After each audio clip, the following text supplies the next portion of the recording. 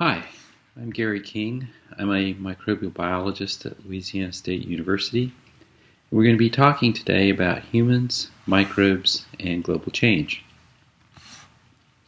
There are two overarching themes for this brief discussion of a rather substantial topic. The first theme, of course, is that we humans are transforming the Earth, and climate change is just one of many manifestations of those transformations. The extent to which we are transforming the planet gives rise to a fundamental challenge for both science and society that I've expressed here in the form of a simple question.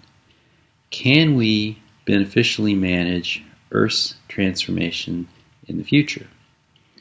In order to answer this question, we come to our second overarching theme, which is that as microbial biologists, we know that successful management is simply not going to be possible without understanding and even manipulating microbes from genes to the biosphere. So today, what we're going to cover are three basic points. I'm going to provide some general examples of human-induced global change, just to provide context.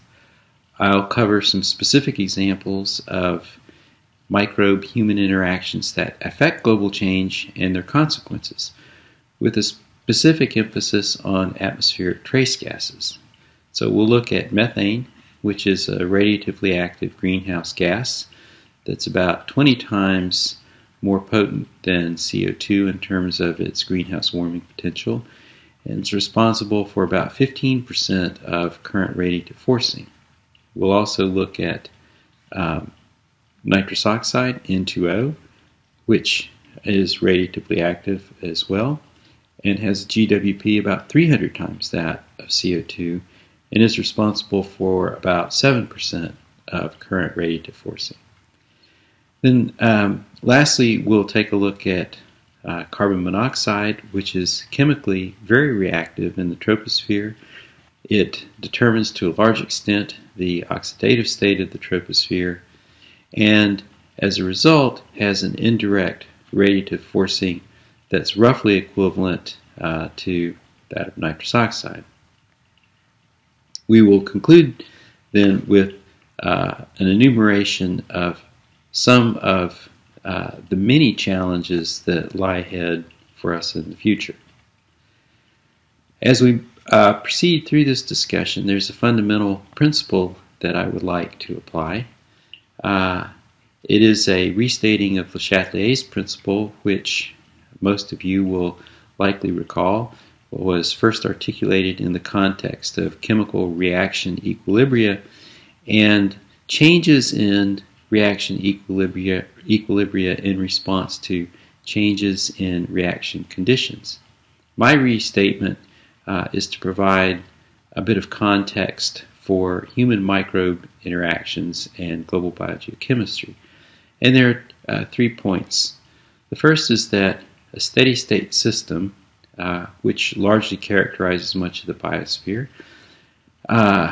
when is perturbed by changes in reactant concentrations, temperature, water, or other variables, will respond to those changes until a new steady state is established. A second point is that responses will be transmitted throughout a system depending on the connectivities or networks that exist among its members. And the third point is that the responses of any given system may be chaotic and as a result unexpected. To express this more simply, human actions in Earth's systems evoke wide-ranging responses, some of which are unpredictable and adverse to human well-being. Let's now look at some of these general examples of our transformation of Earth. And for the first of these, we'll take a look at mining and mineral production, and we'll simply look at the bottom line here, total global mineral production, which on an annual basis is estimated at something more than 84 billion metric tons. We'll add to that total global coal production, which annually is estimated at something on the order of 6.4 billion metric tons. giving us collectively something greater than 90 gigatons per year of raw mineral and coal production. This value compares with total terrestrial net primary production of 140 gigatons dry weight per year. So in other words, what we humans are doing in terms of raw mineral and coal production is roughly equivalent to the total mass of plant production on the terrestrial part of the planet. There are, of course, numerous consequences that follow from this, again invoking Le Chatelier. One of the consequences that we'll note involves the sulfide oxidizing proteobacteria that oxidize sulfide-containing ores, which include metal ores and coal, that are exposed by mining, resulting in acid mine drainage, or AMD. This phenomenon is basically the result of pyrite oxidation in the presence of molecular oxygen, producing iron oxyhydroxide, basically rust, which you see essentially coating the surface of the stream in the background and foreground. And then in addition, there is a production of copious amounts of sulfuric acid. This is a global problem. In the eastern United States alone, more than 13,000 kilometers of streams have been degraded by acid mine drainage, and this value is much larger, obviously, on a global scale. The second example of a global transformation of the planet involves our massive consumption of bioresources. This has been referred to as human appropriation of net primary production. What this table shows are estimates of HANPP, published in 2004. And what these estimates are based on is the amount of terrestrial net primary production consumed directly as food and indirectly in the form of meat, milk, and eggs produced from primary production. In addition, the amount of primary production that is used for paper, fibers, both plant fibers and animal fibers, wood for fuel, construction, and so on, are added up as well. The bottom line shown here in this black box gives us the percentage of net primary production that is appropriated for exclusive human use. In other words, it is removed from the rest of the biosphere. The intermediate estimate for 2000, as published in 2004, was that humans are using about 20% of total terrestrial net primary production. This value has obviously grown since that time and is expected to grow further with increases in human population projected to reach 9 billion by the year 2050. The question, of course, that arises is what level of net primary production can we sustainably remove from the biosphere? Is it 20%, 30%, or more? It's also important to realize that what we're doing in terrestrial systems is also occurring in the oceans. This is a plot that shows perturbations of marine ecosystems presented as the percentage of local net primary production that's required to support fisheries. What you see is throughout the Indo-Pacific, the Northern Pacific, the Northeastern Atlantic, the Northeastern Pacific off the coast of Alaska, as well as the Eastern Pacific fisheries off South America, that the levels of primary production that we are appropriating through fish consumption are on the order of 30% or more, and in essence equivalent to or even greater than the values for terrestrial systems. Again, the question arises, what levels of appropriation are sustainable? There are numerous consequences in the context of Le Chatelier for marine biogeochemistry and ecosystem structure that result from human perturbations in these systems. I'm just going to give you one example.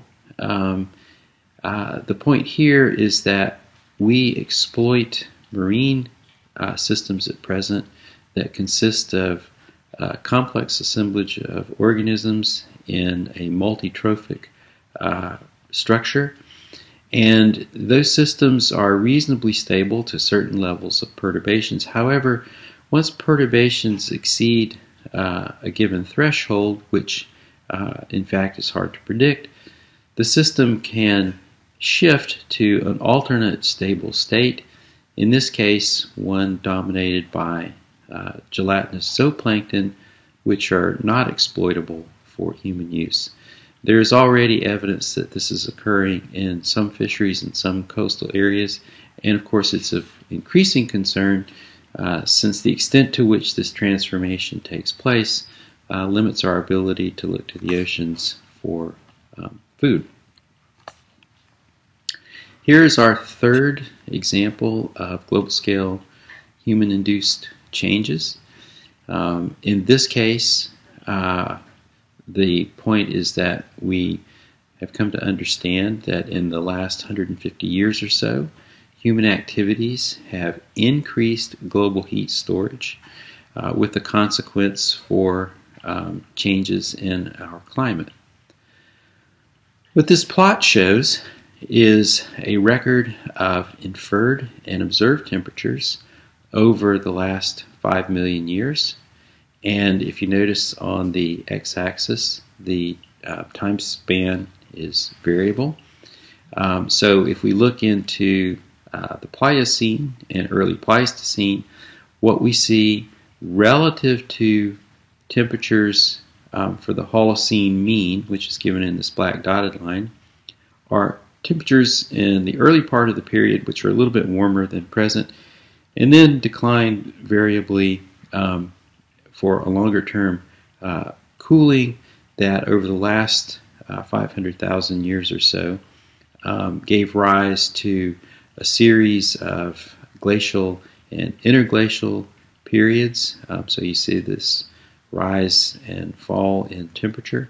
And in the last 10,000 years we've seen a warming trend, albeit one that's been marked by some relatively cool periods, for example, the Little Ice Age. And then moving forward into the industrial period, what we've begun to see is a steady increase in temperature to a point that the current global mean now exceeds or is equal to temperatures, the maximum temperatures that have been observed over this past 5 million year period, and the projected temperatures over the next 50 to 80 to 90 years or so would give us values well above anything observed or inferred for the last 5 million years. Changes in temperature, of course, with respect to magnitude are important, but what's equally important is the rate of change, which is plotted here. So we see magnitude, the total amount of change for a number of different climatic events throughout Earth's history, as well as changes that are taking place in a contemporary context, plus projected changes based on different scenarios for fossil fuel use. What the green box here shows are the pre-human changes in temperature, and what you can see is that all of these occur at a rate that's less than or substantially less than half a degree per century. In contrast, the post-industrial changes and the projected changes for the future are all occurring at a much higher rate. And so it's this increase in rate that is of great concern for the ability of the biosphere to adapt to human transformations of the planet. Now, all of these kinds of transformations, human appropriation of net primary production, mineral and coal mining, our energy use, changes in climate have affected global biogeochemical cycles. What this table shows us is for several different elements, carbon, nitrogen, phosphorus, sulfur, water is oxygen and hydrogen, and then for sediments as sort of a bulk assemblage, how human activity has affected natural cycles. What we see for carbon is that we've had actually a relatively small effect, roughly on the order of 13% in terms of the total amount of carbon that moves through the carbon cycle. However, for nitrogen, human activities have basically doubled nitrogen flow through the nitrogen cycle. We've had about a 400% increase in terms of phosphorus in the phosphorus cycle. Our effect on the sulfur cycle is equivalent to the nitrogen cycle. We've roughly doubled the flow of sulfur through the sulfur cycle. And then, of course, we've had a substantial effect on the movement of sediment through the biogeochemical system, largely as a consequence of construction activities and agricultural activity in terrestrial systems. Let's now look at a few of the ways in which human disturbances have become manifest in these different cycles. This is a representation of the carbon cycle. I'm not going to go through all the details of these reservoirs and their transformations. Basically, what I want to focus on is the fact that humans have enhanced flow of carbon through this yellow box, which represents a set of anaerobic transformations of organic matter. And essentially what we've done is increase the flow of carbon through ruminant digestive systems, through agricultural wetlands, for example, rice wetland systems, and waste treatment systems. And the result of these anaerobic fermentations and transformations is an increase in the rate of methanogenesis, or methane production. At the same time, we have a number of activities that have decreased the rate at which methane can be removed from the atmosphere. So we've inhibited methanogenesis, and obviously the consequence of that is that we've increased the flux of methane to the atmosphere. At the same time, we have also obviously stimulated the flow of carbon from fossil reservoirs into the atmosphere as CO2. We see the impacts of these changes when we look at the atmospheric methane budget. Here's the atmospheric methane budget for the decade from 2000 to 2009. Rates of methane production are presented here in teragrams per year. There are two types of sources, broad sources that are identified. Natural sources, rates of which are about 350 teragrams per year. Those are dominated by methane production and fluxes from natural wetlands, which account for about 2/3 of the total. Second broad category includes a variety of anthropogenic sources that we control, and note that they are roughly equivalent to the natural sources. So in effect, we've doubled the methane cycle. Anthropogenic sources are largely dominated by methane production and fluxes from agricultural systems, particularly wetland rice, and also waste treatment systems. In addition, there's a significant amount of methane that arises from fossil fuel use, particularly natural gas and hydrocarbon use.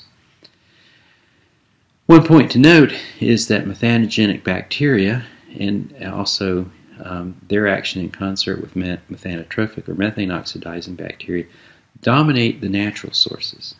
In contrast, human sources are a mix of both biogenic or microbial sources and abiogenic sources. The latter essentially represent the fossil fuels. Let's now take a look at human impacts on the global nitrogen cycle. In effect, what we have done through the use of fossil fuels as an energy subsidy is increase the flow of nitrogen from the atmosphere into fixed nitrogen pools, especially ammonia, largely driven by the Haber-Bosch process. But in addition, we also introduce nitrogen through the cultivation of legumes and through combustion of fossil fuels, which produces N2O or other forms of nitrogen oxides that enter terrestrial and aquatic systems through precipitation. The sum of all of these human-controlled sources of nitrogen fixation is about 15 teramoles per year. The sum of natural nitrogen fixation in terrestrial systems and marine systems is about 18 teramoles per year. So you see that we've contributed substantially to an acceleration of the nitrogen cycle. And one of the consequences of this extensive level of human nitrogen fixation is a substantial land-to-sea transfer of nitrogen in several different forms. And again, invoking Le Chatelier's principle, one of the consequences of that nitrogen transfer is a global scale eutrophication and hypoxia in coastal zones. What this map shows are coastal regions along the Atlantic coast of the U.S., the Gulf Coast of the U.S., across northern Europe as well as in Asia, that are either hypoxic or that are substantially eutrophied and subject to hypoxia. You can see this is clearly a global scale problem, a consequence of human disturbances of the nitrogen cycle. However, human impacts occur throughout the microbial nitrogen cycle. They're not just limited to the route involving the fixation of N2 to ammonia, but they include transformations of ammonia to nitrite and nitrate, collectively nitrification, as well as processes such as denitrification, reduction of nitrate to N2, and anammox here, the coupling of ammonia and nitrate to produce N2. One of the important points is that two of these processes, nitrification and denitrification, produce trace gases, nitrous oxide and nitric oxide, that are introduced to the atmosphere, where they play important roles in tropospheric chemistry and in radiative forcing. This table provides an indication of the significance of human disturbances for nitrous oxide. What it shows is a compilation of estimates of natural and human-controlled nitrous oxide production from the year 1500 to 2006. And what you can see in the year 1500 is that the human term, largely associated with agriculture, was relatively small compared to natural sources of nitrous oxide production, such that we accounted for only about 4.3% of the total. However, as you move forward in time, what you see is the contribution from agriculture and from energy and biomass burning increasing substantially, such that by 2006 our contribution is up to 44% of the total. And of course, the total has increased substantially over time as well. Not surprisingly, the impacts of human activity on methane production and nitrous oxide production have become manifest through changes in the concentrations of these gases in the atmosphere, They were relatively stable for something like 1,700 years. And in the last 300 years, they have begun to rise exponentially. We see the trend for methane here in the blue, the trend for nitrous oxide here in the black, and of course this correlates very closely with CO2, largely because our ability to affect methane as well as nitrous oxide is dependent on our access to fossil fuel energy to subsidize our activities in agriculture and in industry. Now what I'd like to do is provide a few specific examples of how human activities interact with microbes in ways that specifically affect these different trace gases, so methane, nitrous oxide NO, and carbon monoxide.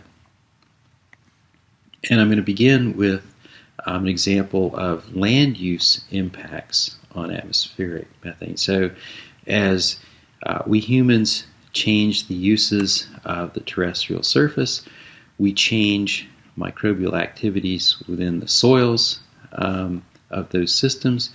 Here we have sites in two different states within the U.S., Maine and Georgia, and a comparison of methane removal from the atmosphere by soils in both cultivated and non-cultivated control sites. Methane uptake in soils is the province of a group of proteobacteria for the most part, methanotrophs that make a living off of using atmospheric methane. And what you can see is that relative to a non-cultivated control system, cultivated soils have a substantial reduction in their capacity to consume atmospheric methane. This is true for sites in Maine as well as for Georgia. And so the consequence is that land use change severely decreases methane uptake, which means that there's a diminished capacity of soils to remove methane from the atmosphere, the methane that we're adding through ruminant sources and cultivated wetlands. The effect of land use change on methane brings us actually to the nitrogen cycle, or connections with the nitrogen cycle, because the impacts are largely mediated by fertilization. This is a table that provides one of many examples that we know about. It shows a comparison of methane uptake in a native unfertilized pasture, and then gives us rates associated with different types of crop cultivation, corn or maize versus wheat, and different types of water regimes, irrigation or not. In all cases, what we see are substantial reductions in the capacity of these managed systems to remove methane from the atmosphere relative to control systems. And it's increased nitrogen that is a major culprit in that response. Nitrogen is not the only variable, however. We know that at a global scale, anthropogenic activity has been acidifying soils, often with adverse outcomes. When we look at the response of methane uptake by soils to pH, what we see is that, as in this case, the pH optimum often tends to correspond with in situ pH regimes. So natural populations of methanotrophs are adapted to in situ pH regimes. And as these soils become acidified, what then tends to happen is activity falls off, so the capacity is diminished. It is evident, however, that the effect of pH is somewhat dependent on the source of the acid. This is an example with pH values over, in this case, a relatively limited window, basically something like 4.4 to 4.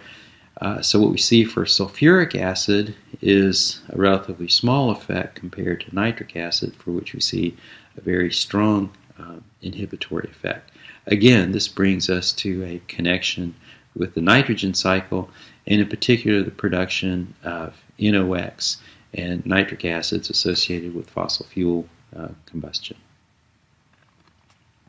Now, while nitrogen fertilization has an adverse impact on methane uptake, the consequence of which is an increased lifetime of methane in the atmosphere, and therefore an increase in the radiative forcing of methane in the atmosphere, there's a positive effect of nitrogen fertilization on nitrous oxide emissions.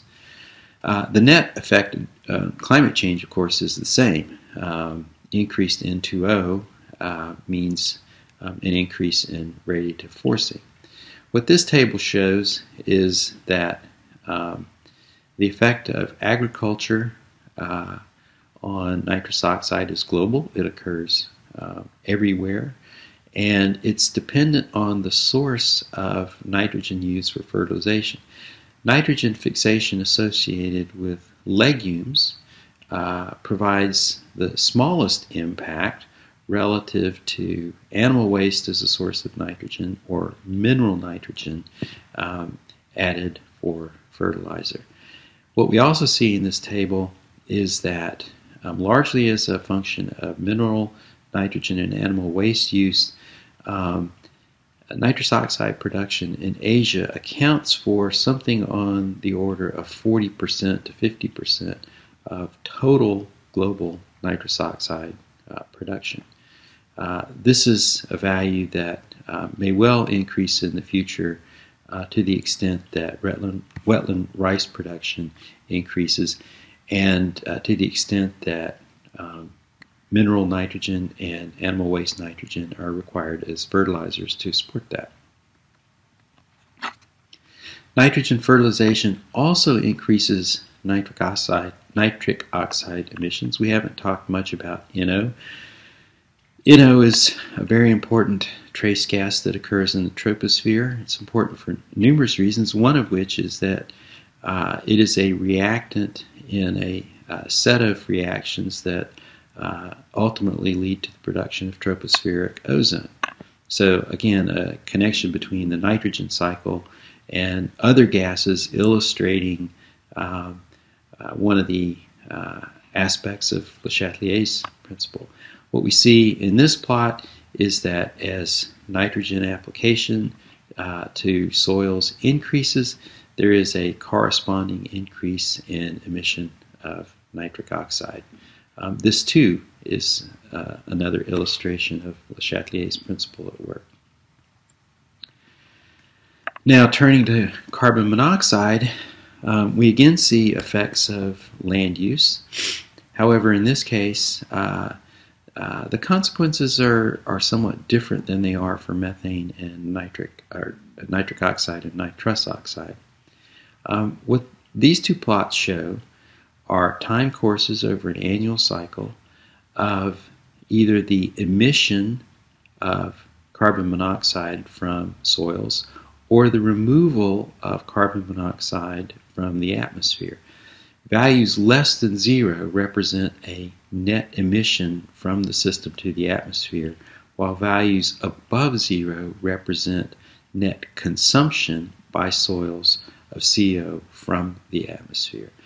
And what this plot shows is that the annual cycle for forest results in an overall net uptake that's less than that which we observe in cultivated systems. In other words, forest conversion in this case increases atmospheric CO removal, which is actually something of a benefit in the sense that removal of carbon monoxide helps decrease the lifetime of atmospheric methane, and so helps ameliorate to a small degree some of the consequences of human activity for climate change and heat storage.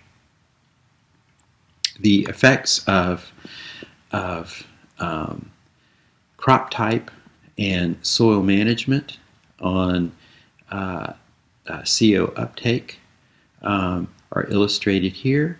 And what this figure shows us is that regardless of crop type, whether we're talking about corn or soybeans or different types of soil management, till versus no-till, for example, we see basically the same stimulation of CO uptake versus an unmanaged woodland control system. So I'd like to switch from these trace gases that affect climate now to just make the point that human interactions also affect cycles of many other elements, including some of the toxic elements such as the metalloids.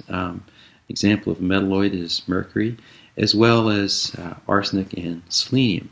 And I'm just going to provide one example. In this case, I'm illustrating the transformations of mercury, and these are well known. There are several areas here that I have indicated in these pink boxes where bacteria play important roles. The most notorious and perhaps well-known role for bacteria involves the methylation of mercury by sulfate-reducing bacteria to produce perhaps the most toxic form of mercury, methylmercury, which can be bioaccumulated, and of course which results in a variety of adverse consequences for human fish consumption. However, when we look at human impacts on the mercury cycle, we find an illustration of this point from Le Chatelier's principle that we can't always predict system responses and that we can expect some surprises. What this plot shows is that the proportion of streptomycin resistance in bacterial isolates from stream sediments along a transect with increasing mercury concentration rises as mercury concentration rises. And so it turns out that human disturbances of mercury distribution can contribute to the maintenance of antibiotic resistance even when antibiotics are not introduced directly from human activity. So this now brings me to the final set of points that I would like to discuss.